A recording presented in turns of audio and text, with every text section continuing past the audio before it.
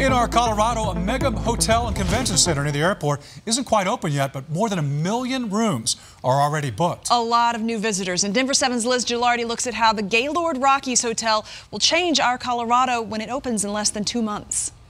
Construction crews are working 6 days a week to finish the 1,500-room Gaylord Rockies. It's hard to miss the massive convention center and mega hotel when you're driving to the airport. So we're excited about that we're bringing in new people to experience not only Aurora, but the Denver metro area and Colorado in general. They're interested in what our growing Colorado has to offer. So far, the hotel has booked more than 1 million rooms, and some business is booked through 2028.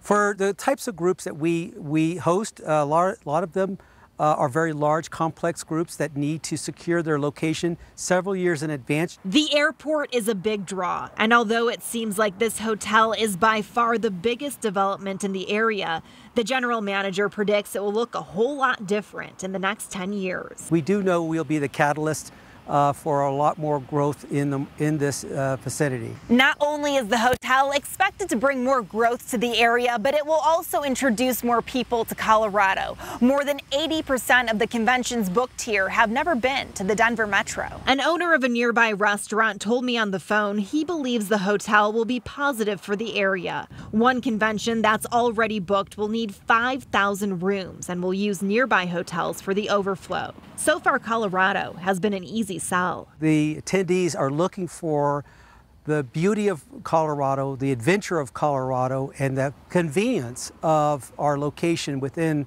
the area. And all those visitors, 1 million nights worth, will be looking to see what our growing state has to offer. Liz Gilardi, Denver 7. Thank you, Liz. Now, here's one way to think about 1 million rooms. That's enough to fill the hotel to capacity for 22 straight months. Now, the hotel is also looking to hire, and their job center is open. They'll hold a job fair November 2nd and 3rd right there at the convention center. We want to hear from you now. What does your Colorado look like? The conversation is going on right now on the Denver Channel Facebook page.